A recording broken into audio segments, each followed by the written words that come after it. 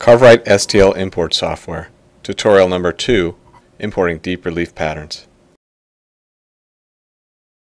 In your already open CarveWright Designer software, go to the File menu, select Import, and then select Import STL file.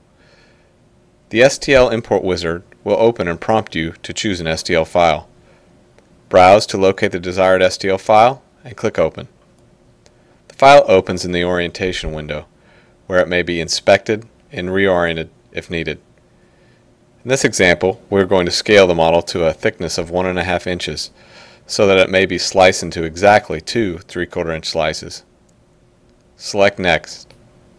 In the slicing window, the model already shows the slice plane located at the default 3/4 inch slice depth. This is what we intended, so select the cut icon on the right side of the window. We want to carefully inspect our slices to make sure that they will be suitable for carving, so click on the newly created slice in the Slices box located in the upper right corner of the window. In this instance, the slice has many separated and thin areas. This will be difficult to manage as a carved piece and will most likely not carve very well. We'll select the Undo button to reset the model back to its uncut state. Now this time we'll move the slicing plane forward to take a shallower cut, using our eye to try and find the best place to slice. Once again, look to see if the slice looks reasonable as a carving. This slice has the same problem as seen in our previous slicing attempt, and may even be worse.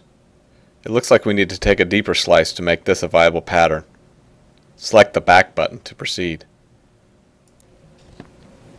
This time we'll set the thickness of the model to 1.25 inches. A prompt appears telling us that we'll be reverting the model and losing any slices we previously set. Select Revert. Now back in the slicing window, we see that the initial slice is taking a deeper cut of the model. Without changing the settings, select the Cut button and again inspect the slice by selecting it in the Slices window.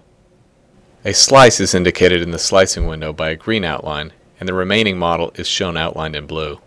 This time we see that the first slice looks very reasonable as a carving.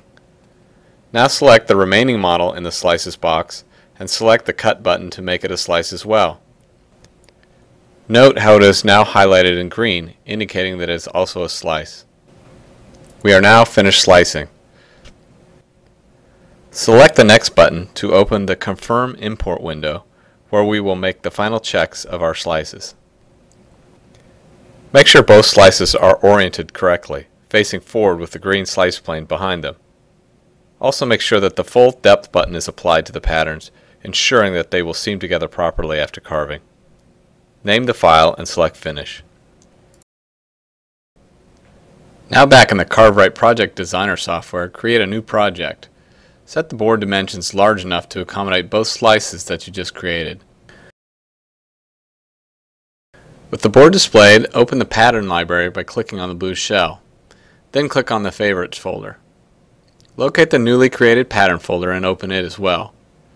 Make sure to deselect the Scale to Fit Board checkbox at the bottom of the box. This keeps the patterns from changing size to fit the board, which would cause them to not fit properly together after carving. Click on the icon of the first pattern and click on a board location to place it. Do the same for the second pattern you created and arrange it next to the first. Select the Connected Lines tool and draw an outline around the patterns. This doesn't need to be an exact outline, just keep it away from the edge of the patterns. Once you've created an outline, select the Carve Region icon and then select the Pierce checkbox to set the depth to carve all the way through the board.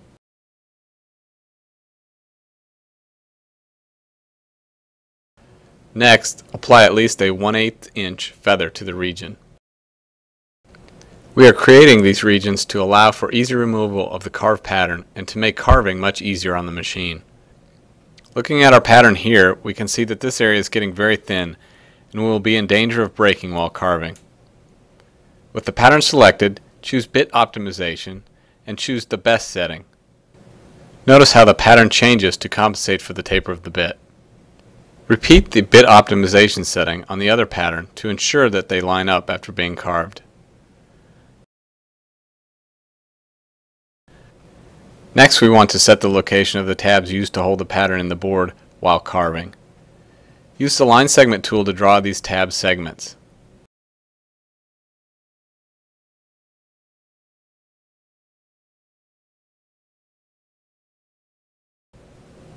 Once you are done drawing the tab lines, select all of them and click the Make Tab icon.